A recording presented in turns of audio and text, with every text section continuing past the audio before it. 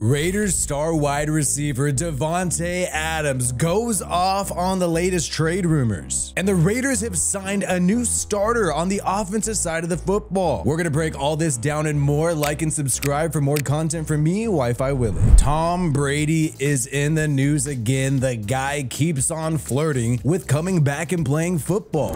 One day there's a situation, right? Maybe it's the 49ers, maybe, heading to the playoffs. Offense is great. Patriots, somebody, Raiders. Look, could be, you never know. God forbid somebody goes down. Would you pick up that phone?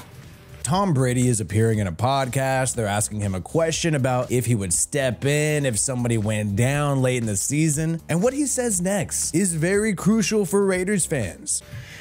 I'm not opposed to it. If they would, I don't know if they're going to let me if I become an owner in an NFL team, but I don't know if, I don't know. I'm always going to be in good shape. Always be able to throw the ball. So to come in for a little bit, like MJ coming back, I don't know if they let me, but I wouldn't be opposed to it. I don't know if they'd let me, but I wouldn't be opposed to it. I don't think the guy's coming back to play football. I think that Brady does this time and time again to stay relevant, to get his name trending in the media, and that's what this has done. But he did mention the Raiders there. Obviously, the 49ers were mentioned too, but the key thing he said is he does not know if the NFL would let him come back and play if he's a minority owner of the Las Vegas Raiders. We know Mark Davis has been trying to make him a minority owner. The rest of the owners vote on this in the fall. It could be delayed, but we are expecting a decision around the fall. And based on what Tom Brady just said there, it seems like it's a lock for him to be a minority owner of the Raiders. So whether you like it or not, I personally don't like it. I personally think it's lame. I personally think it's lame for Patriots people to run the Raiders. I would much rather somebody who is from the Raiders organization, rose from the Raiders organization, being a minority owner of the Las Vegas Raiders. But Mark Davis is in love with Brady. He's been in love with him for a long time, and it seems like it's inevitable that Brady will be the minority owner of the Raiders, and this is what is going to prevent him from playing football again, because you can't be an owner of a team and a player simultaneously. But I don't buy that the guy is actually trying to throw the pigskin. And because Brady has done this, look at the betting odds. All the people are placing bets, spending their hard-earned dollar trying to figure out where is Brady gonna go, and the Raiders at plus 125. The Patriots are the next team likely to be Brady's destination according to the betting market. Don't waste your money, kids. I don't think this guy is coming back. Speaking of the quarterback position, you have a new report from Paul Gutierrez of ESPN. This came out over the weekend, and what we have learned is that Mark Davis has given his blessing for the Raiders to trade up and grab their franchise quarterback. Now, I don't know how significant this is. Mark Davis has always been a hands-off owner, and it seems like he would let any GM or any head coach make an aggressive move in the draft if they wanted to. It's just all gonna fall on them. So I don't think this changes anything. I don't think this proves that the Raiders are certainly gonna trade up and draft their quarterback. I want them to do this. I want them to try to do this. And we have heard before that when Mark Davis interviewed general manager candidates, he was asking them how they would trade up in the NFL draft to grab a quarterback. So hopefully it happens. Obviously, Mark Davis would be okay with this, but I don't think this changes anything, because ultimately, if Tom Telesco, the GM, finds it too expensive, I don't think the guy's going to pull the trigger and trade up for a quarterback. Even if the Raiders wanted this to happen, even if they were begging on their knees to a team at the top of the draft saying, hey, please, please, please let me trade up, doesn't mean it's going to happen, because they have so much competition, so many teams drafting at the top, like New England, the Washington Commanders, obviously the Bears. All these teams want a franchise quarterback, and then you got the Broncos and the Vikings on top of this, trying to trade up and grab their franchise quarterback. There's just too much competition this year. Maybe a miracle could happen during the draft where the Raiders trade up with the LA Chargers. That is what Nick Wright of ESPN is saying. His mock draft has the Raiders trading up with the Chargers at pick 5, working a deal with Jim Harbaugh. We know your point about Jim Harbaugh, Colin, I think is totally correct. He wants as many picks as possible over these next few years when he has an intense knowledge of the players. He wants offensive linemen and defensive linemen. Even though these teams are divisional rivals, they could scratch each other's back, according to Nick Wright. The Raiders get their franchise quarterback. The Chargers already have Justin Herbert as their franchise quarterback, and that is a good point that Jim Harbaugh, because he was the Michigan Wolverines head coach last year, likely knows this draft class very intimately. Obviously, this is a stretch, but we've seen crazier things on draft night, and I cannot wait. The Raiders waited to solidify their offensive line. They have recently recently signed former Pro Bowler of the Chicago Bears, Cody Whitehair. The offensive guard, Whitehair, is signed to a one-year contract of $3 million.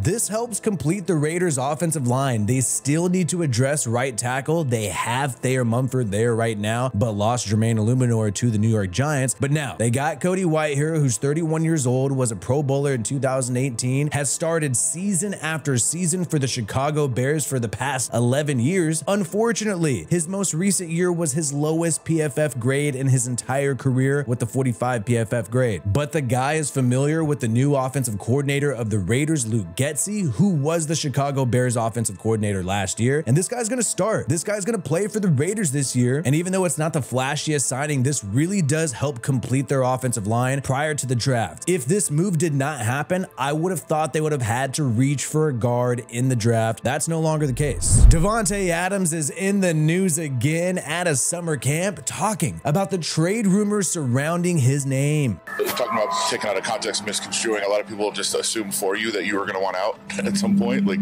was that, well, I guess what was in your mind?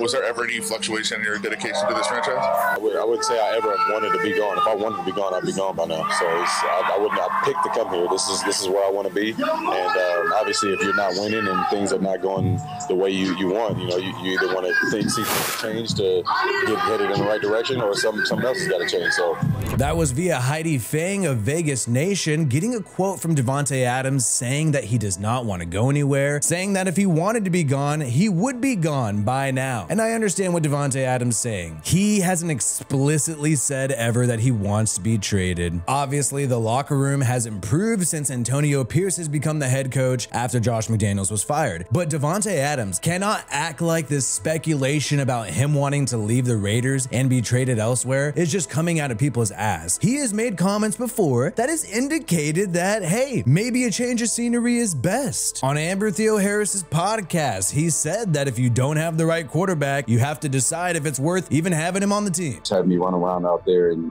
just get double teamed, or we're not scheming it the right way to get me open, then it's just going to make it harder for the quarterback to read the picture. And that's when you got to figure out if it's worth having that guy, aka me, on your team, because it can't make it tougher if you don't match, my level with the quarterback with my level. So we know the Jets have been trying to pursue Davante Adams, but the Raiders have said no. And then you got Davante Adams over the offseason making comments like this: if you don't have the right quarterback, it might not be worth having me on the team. So I understand the guy's frustration. He's one of my favorite players in the NFL, Fresno State baby. I understand that he gets exhausted by people speculating that he may want to leave the Raiders, but with him being 31 years old, trying to be a Hall of Famer, and with the Raiders not having a franchise quarterback on the roster right now, coupled with the fact that he has made comments suggesting that it might not be worth having him on the team if you don't have a franchise quarterback, all of this packed together indicates that a trade would be on the table for Davante Adams. And don't even get me started on the fact that the Jets have been pursuing this guy. I would like to see Davante Adams wear a lie detector test and be asked, hey Davante, would you rather be traded to the Jets and play with Aaron Rodgers, or would you rather stay with the Raiders and play with Garner Minshew and Aiden O'Connell? I would like to see him wear that lie detector test and see what buzzer sounds off.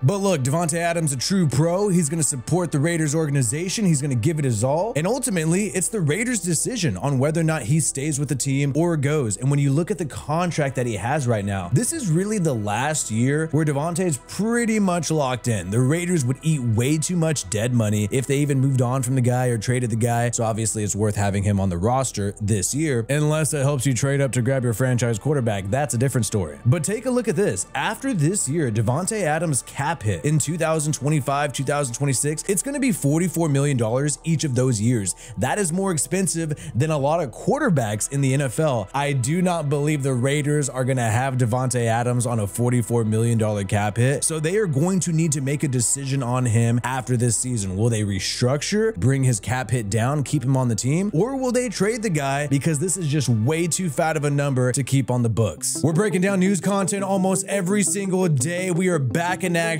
guys, so make sure you subscribe to this channel so you do not miss another video from me, Wi-Fi Willie. Peace out, and I hope you have a good one.